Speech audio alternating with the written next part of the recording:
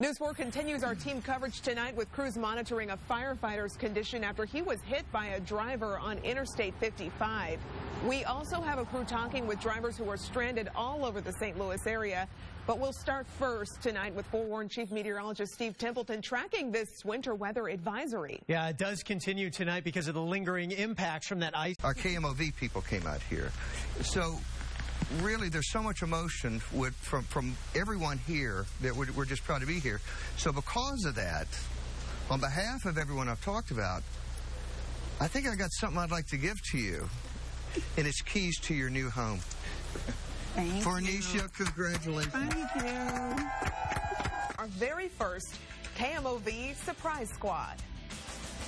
I'm Claire Kellett with KMOV Surprise Squad. We're at the Schnucks in South City to surprise people and pay for their groceries. And we're hoping to really meet people who could use our help. Come on, let's go. We would love to pay for your groceries.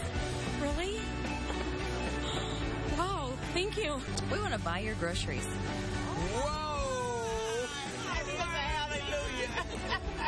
Praise the Lord. More than 30 other states had already passed legislation requiring screening at birth, but Missouri lagged behind until now.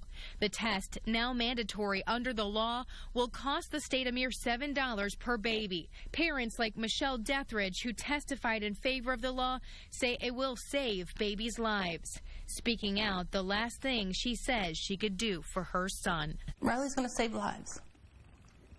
He may have lost his, but he's going to save lives.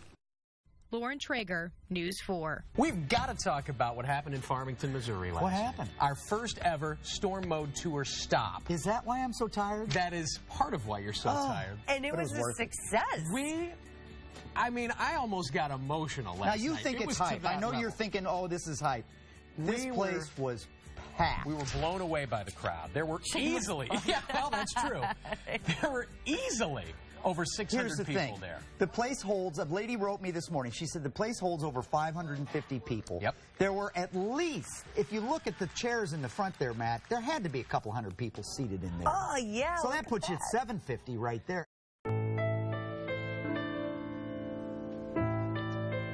Tonight, the St. Louis County Police Department headquarters is bathed in blue light in honor of Officer Blake Snyder, who was laid to rest today. It was an emotional day as his wife was joined by hundreds of others on hand to offer support to the family of Officer Snyder, killed in the line of duty 1 week ago.